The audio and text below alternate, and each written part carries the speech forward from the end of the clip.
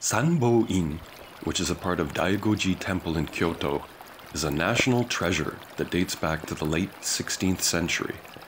It is most famous for its Zen garden. Zen gardens came into existence during the Muromachi period for the purpose of meditation and contemplation of the teachings of Buddha.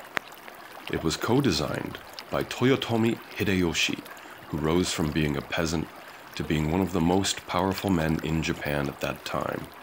He had a great affection for art and culture and would spend time here for hanami, cherry blossom viewing parties.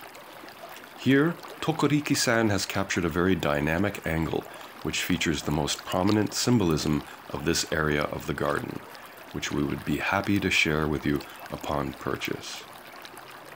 paradisebound.ca